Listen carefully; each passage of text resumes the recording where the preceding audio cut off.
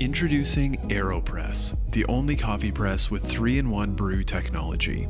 Get ready for the smooth, rich, full-bodied flavor of an AeroPress coffee. No grit, no bitterness. To make an AeroPress brew, you'll need your favorite mug, hot water, grinder, paper filters, and your AeroPress. The first step is to prepare your hot water. If you have an electric kettle, heat your water to 185 degrees. If you don't, boiling water is fine.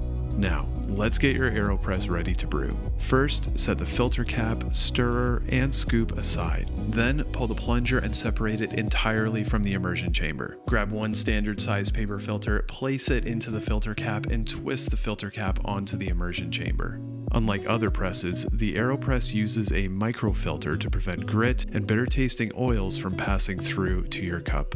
Place the immersion chamber on top of your coffee mug, making sure it is well centered for stability. Next step is to grind your beans to medium fine. This is 11 to 13 on the Baratza Encore. Place one heaping scoop of medium fine coffee into the chamber and gently level out the coffee bed. Now, slowly pour water up to the number 4. If your mug is clear, you will see some coffee drip through into your mug. This is normal and part of the brewing process. Now, stir for about 5 seconds to thoroughly wet the grinds.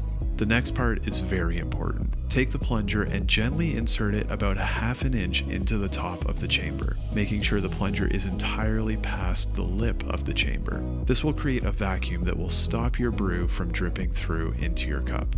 Wait about 30 seconds as the hot water works its way into the coffee grounds using the process called immersion. Now, the fun part. Begin AeroPressing your brew by gently applying pressure to the top of the plunger. It's important to do this steadily and not too hard. As you push down, air pressure gently forces the brewed coffee through the paper filter, aerating and pulling the last bit of flavor from the coffee bed. Push until you hear the roar or hiss sound, signaling the end of your brew, and prepare yourself for the uniquely delicious flavor of an AeroPress coffee. To clean, don't wait. It only takes seconds. Just remove the filter cap, then hold your AeroPress over the trash bin and push the plunger all the way through the chamber until you hear the puck of coffee pop through and into the bin. Rinse the plunger filter cap and stir under warm water, and store your AeroPress in the AeroPress organizer stand until you're ready for your next brew.